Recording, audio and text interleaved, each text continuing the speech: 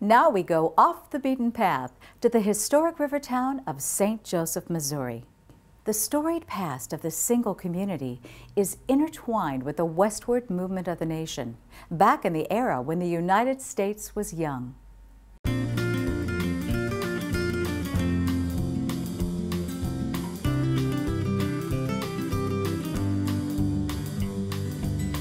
Today, St. Joseph is like many mid-sized towns, with a new emphasis on tourism.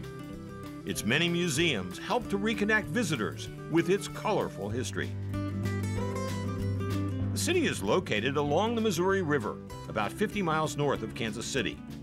The river forms the Missouri-Kansas border at this point. Even the historic markers reveal St. Joe's history, starting with the expedition by Lewis and Clark. The town was founded in 1843 by Joseph Roubideau, a one-time fur trader. It wasn't long before the town was outfitting wagon trains, about to cross the Missouri for the gold rush of 1849. People in St. Joseph are really proud of the different aspects in American history that they had a role in. Lewis and Clark, fur trading, westward movement. We were one of the major jumping off points for wagon trains going to California. In fact, during the gold rush, we were the #1 jumping off point.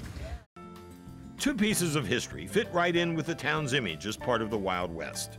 St. Joseph was where the Pony Express began. And St. Joe was also the place where the outlaw Jesse James was shot to death. The Jesse James home is now part of the Patey House Museum. Jesse James was shot and killed within a block of where we're standing on April 3rd, 1882. He was not from St. Joe. He lived here about 6 months. The house where he was killed, he had lived in exactly 100 days. But I guess we were fortunate to have it happen here, if it had to happen. And we had, like Chicago and various news media showed up. They stayed here in the hotel. At that time, this was called World's Hotel. And the James family was brought here, and they stayed the next 2 nights while they investigated the death of Jesse James.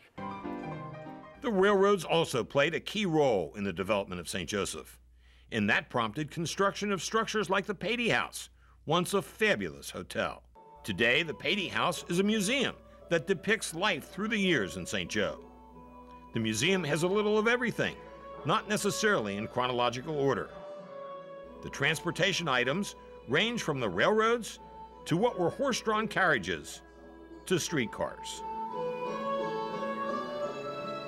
Visitors can listen to music while taking in a wide variety of musical instruments. A display on communications includes early Victrolas down to the first television stations. Tourism to St. Joseph is a major income for our city.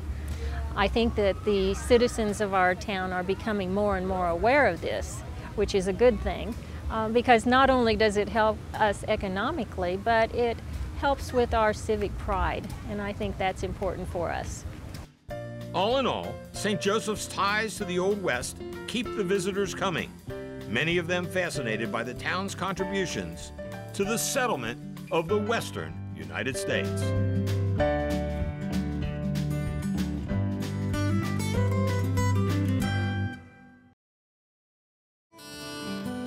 Join us on our video journeys each season as Sentimental Reflections presents America's heritage in story, scenery, and song. For more information about the video magazine or to become a subscriber, call 1-800-762-0338 or visit us online at sentimental.cc.